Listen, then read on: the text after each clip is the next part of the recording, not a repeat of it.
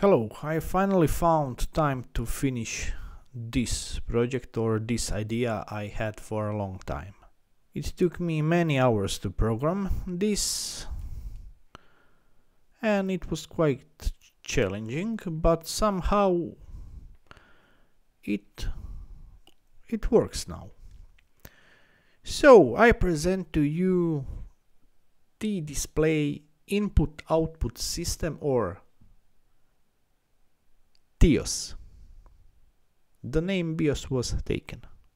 So this is TIOS. What is this? Let me explain this way. Sometimes I just need a simple pulse width modulation signal to control DC motor, or I need a square signal, or I need to turn on or off something. Sometimes I just need a simple and fast way to control some module or some part. But very often my laptop is not near me, or sometimes I'm too lazy to write code. Idea is to program GPIOs directly on the development board using this menu interface. For example, you can see now this pin 1 is declared as output, green is output, and it is connected to timer, so this LED is blinking. Pin 43 is declared like input, state is 1, now state is 0, and this green LED is connected to pin 11, which is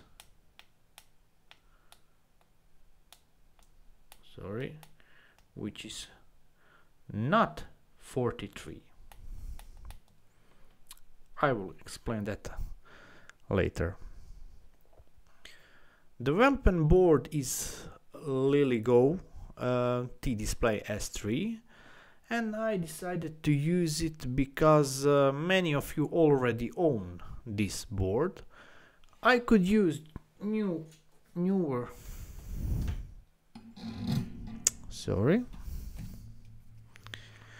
I could use this T-Display S3 AMOLED, which is nicer board, but of course it is more expensive.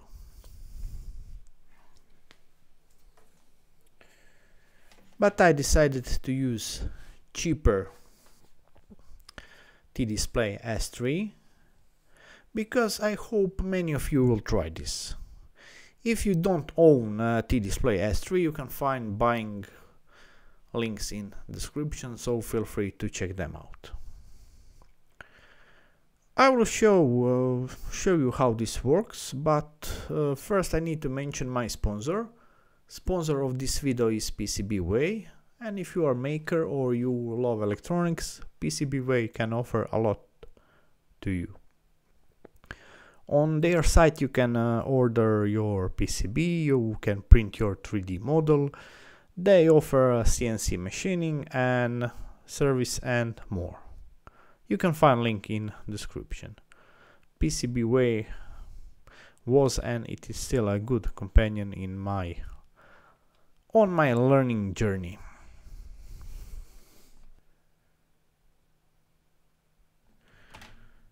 So this is T-Display S3 ESP32 based board made by LilyGo, and I already made many projects using that board. You can find them on my channel. I also have tutorial which can help you to set up and use this board with Arduino IDE. T-Display S3 has these header pins under this beautiful display, and on the LilyGo site we can find Pinout image. But let's take a look at my project. We can also see those pins. So we have ground pins, VCC pins, and we have also these NC or not connected pins. And to be honest, I don't know why they are even here. Pins available to us are 43, 44, 80, 17, 21, 16, 1, 2, 3, 10, 11, 12, 13. I can declare any of these pins as input. For example, pin 33 is input. You can see how state is changed. Like switch, blue is switch. For example, pin push button 2 is declared like switch. This LED is controlled by switch, and you can see that when a pin is declared a switch, it will remain its state, like on-off switch. Of course, it can be declared like output. These are output pins. It can be declared like analog read. For example, pin 17 is connected to this potentiometer, and I can change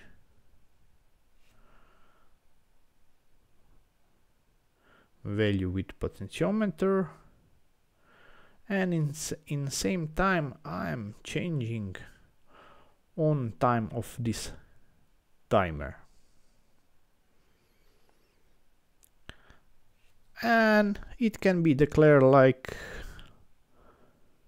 pulse width modulated signal, which can also have a fixed value like in this case, or can be connected to analog value.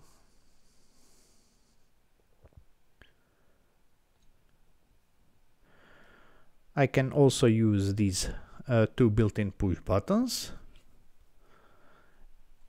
In default, left button is declared like we can see orange, so it is input, and right is switch. But if I press both of them, I can enter this menu and I can redeclare or use some other pins. So for example, if I don't want to use pin 18 anymore, or if I want to use it as output, I can go set pin. I will set pin 80 and let's use it as pulse width modulation. Let's choose that. For blinking LEDs or for generating square signals, I have two timers, T1 and T2, and I can set on or off time for each timer. For example, I can also use analog read pin, or I can use fixed value. So set timer, let's say set T2 on, set timer, set T2 on time 250, and multiplier will be 200.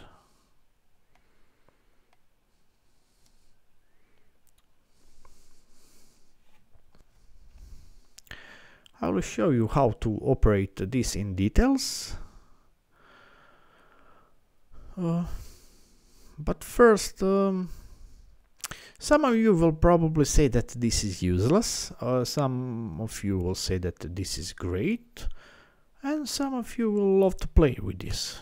But I think this project is unique. It can also be used to teach kids some basics about input outputs. They can blink LEDs. if writing code is hard to them. Tell me what you think in comments. Is this creative? Is this useful? Or is this waste of my time? Because I spent so many hours making this, and solving all the problems was not easy. I couldn't sleep sometimes. If you plan to use this, if this is useful, please write a comment. Please subscribe if you are first time here, and if you want, you can always buy me coffee to support my work. Every donation helps a lot to keep this channel alive. Yes, I forgot to say, what is great, if you accidentally power off your board, remember these settings. If you accidentally power off your board, when you power on again, pin definition and settings are still the same. Why? Because I made it that way, so every time you change pin definition, it will store all the pins in EEPROM. So this is some kind of autosave function. For example, if I reset all, now all pins are not used, and I will set pin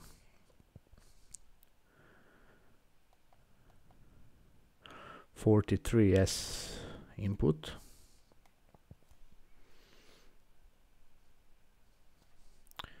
Pin 43 is connected to this push button.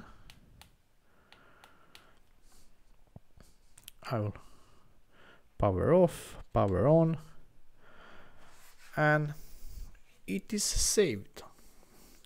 And I also forgot to mention, if you take a look on a Pinout image on their site, you can see that we can use all these pins as input, output,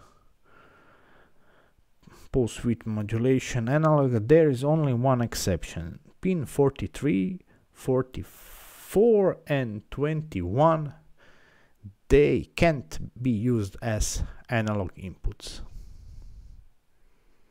They are not connected to analog to digital converters. So keep that in mind. Okay, let's see what we can do. So, for example, pin 2. I want pin 2 to make output pin. So I will enter to menu. I will select pin 2 and I will set it to output. Source for output, I can set it high, I can set it low, I can set it to be timer, not timer, timer 2, not timer 2, push button 1, not push button 1, or 43. Here is only pin 43 because there is only one input pin or switch pin, which is 43.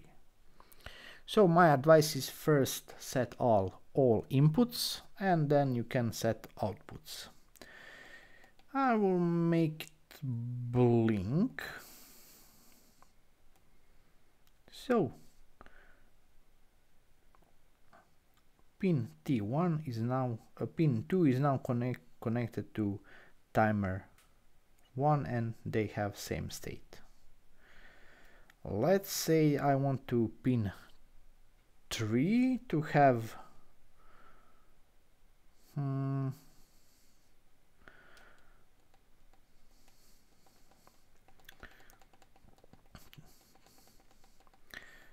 as output, and I will say that it is push button 1. So push button 1 have state 1 because it is input pull up. So when this push button is not pressed, state is 1. When I pressed, state is 0. And you can see here that state is 0 when I press. Okay, let's add 16 will be analog pin.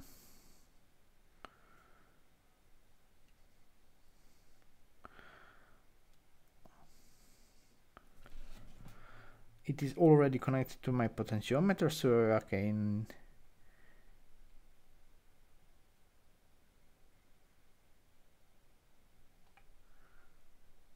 oh no, it is not, it is some I think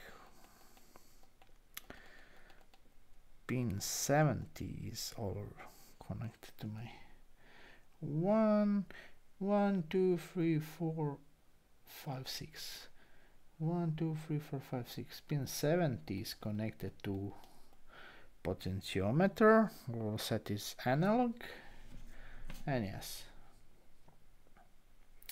And now, for example, I can pin 1 is connected to this LED, so I will set it to pulse width modulation.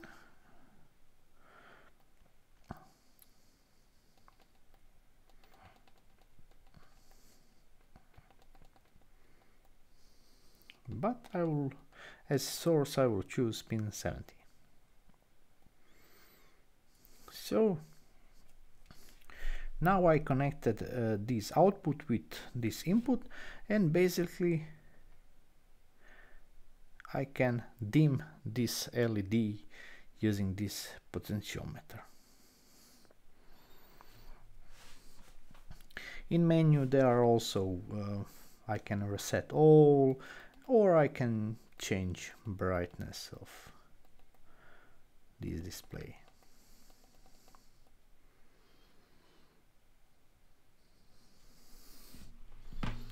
That's it. That's it for now. I'm planning to improve this project, to add new feature. Please